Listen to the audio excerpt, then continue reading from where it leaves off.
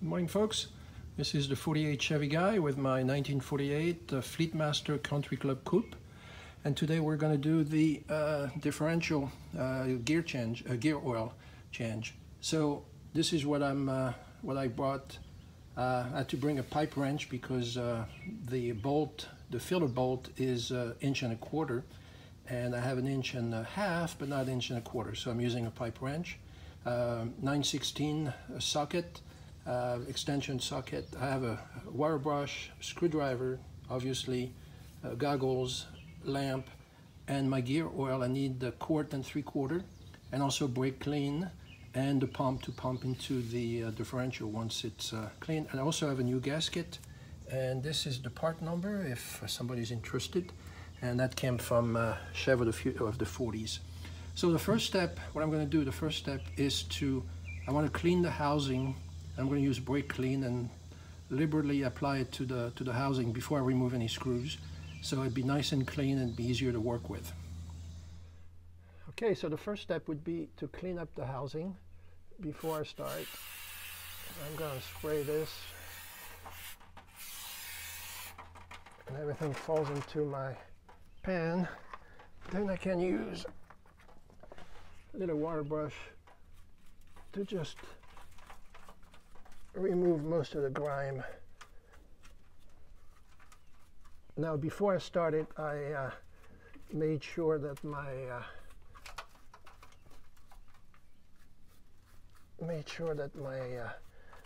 filler bolt was loosened. So the worst thing you want to do is start draining everything and then find out you can't put any fluid back. So now the housing is clean, or at least better. So now I can start. Well, the first thing I want to do is take this out. And so I'm going to switch because I don't want to mix this with oil. Let's see what we got here. Yeah, there's plenty of oil in there. Okay, that's good. Interesting to know if the level was low or not. It's good. Good sign. So let's take these guys off, and I'm gonna spare you the tedious process of undoing all those bolts. Once I get this one out, I'll resume the camera afterwards.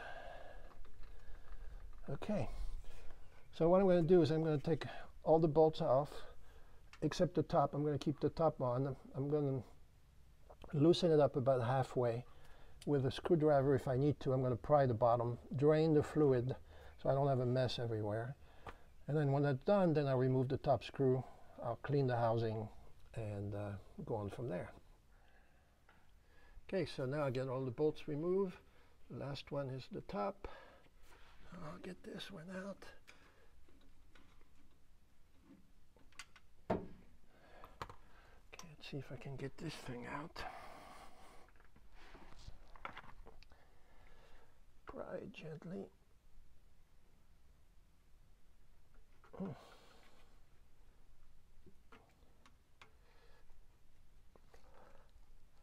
Nope. I had a problem. I could not separate the cover plate from the housing.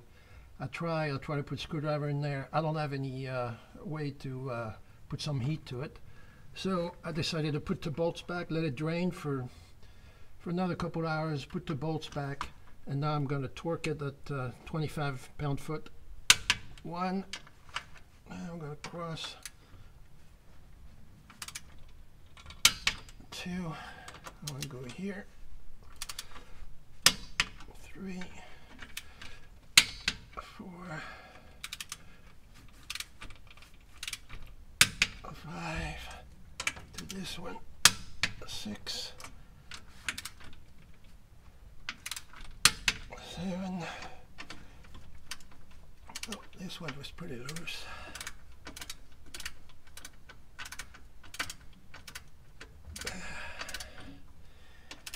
Today is a miserable day. It's hot, very muggy. Okay, and I think I did this one already. Yep. Okay, now we're good. So I'm going to pump in the new gear oil until it overflows, and I might not do the whole thing on camera because it's a pretty thick oil and it's going to take a long time. So I'm going to stop, and then when it starts dripping, I'll resume. Alright, I give up on the pump, so I'm going to use my drill to try to get the fluid out. We'll see.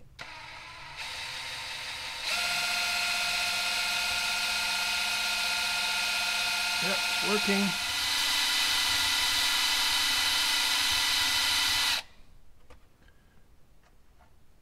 Alright, that's good. I am full, so I'm going to take this out, put this in there, and tighten it, and then I finish it with the, oh man, that hand pump was worthless, just wouldn't work.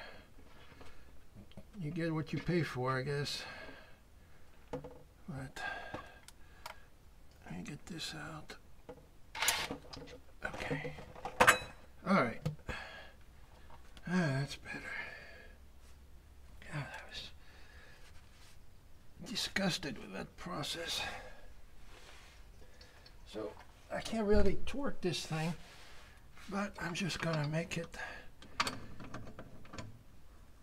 about as tight as it was when I took it off. Make sure there's no leak, and I'll check it later on. We'll make sure the seal is tight, but it looks like it's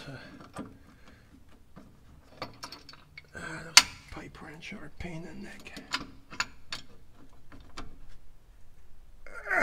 That's good. Wipe this real good.